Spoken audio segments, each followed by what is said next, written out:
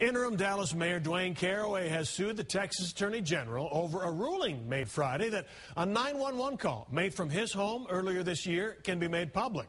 Fox Sports' Sean Rabb live at Dallas City Hall with more. Sean.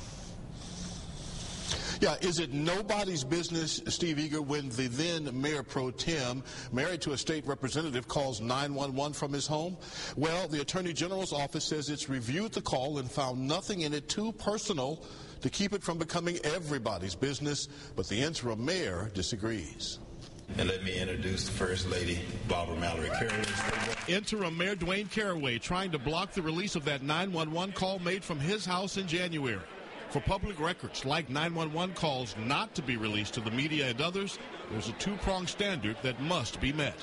It has to be both highly embarrassing to the average person and of no legitimate interest to the public. The Attorney General's opinion is none of the information is highly embarrassing and of no legitimate public interest, instructing the city to release the recorded call and associated documents.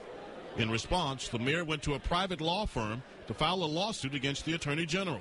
And I think most people's view is, wow, there must be something really embarrassing in there. In his challenge, Caraway's private attorneys write the information is exempt from release because it's within the common law right of privacy, protected by the U.S. Constitution, and adding the Attorney General incorrectly applied the law regarding exceptions.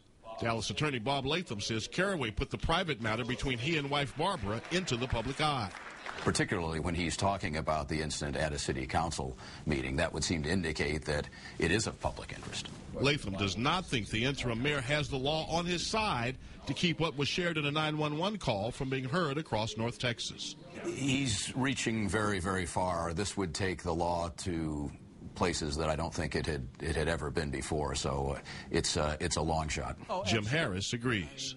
Both Mr. Caraway and his wife are public figures. They both have been elected, and that puts him in a slightly different category than Joe the plumber. Because of the lawsuit against the Attorney General's ruling, the case will not be released, at least not yet, unless any of the parties requesting the 911 call, media outlets or any citizen who asks under open records, gets an attorney and attempts to intervene in this case. That would then force a judge to make a decision about whether the 911 call should be released.